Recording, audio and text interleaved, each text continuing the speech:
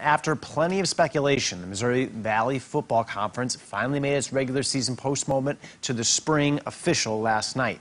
KELOLAND's Sean Bauer joins us now with what this means for USD and SDSU moving forward. Good evening, Sean. Dan, the Missouri Valley pushed its 8-game regular season to the spring, with the FCS playoffs no longer an option in the fall, since more than half the division's teams had already moved their seasons to the spring. But each team can still play up to 3 non-conference games this fall if they're able to schedule them. Both SDSU and USD said they haven't made the decision to play in the fall yet and are discussing the plans with the players, administration, and potential non-conference opponents. Both schools say having a spring season lessens the blow of yesterday's news, but it was still a tough pill to swallow for the players.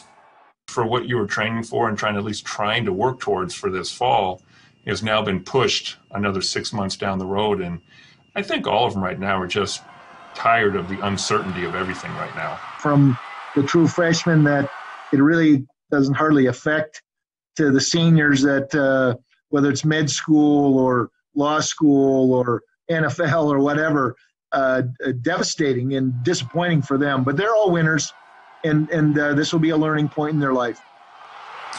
SDSU informed its players about the potential of the season's postponement on Thursday, while USD told their players last night ahead of the official announcement.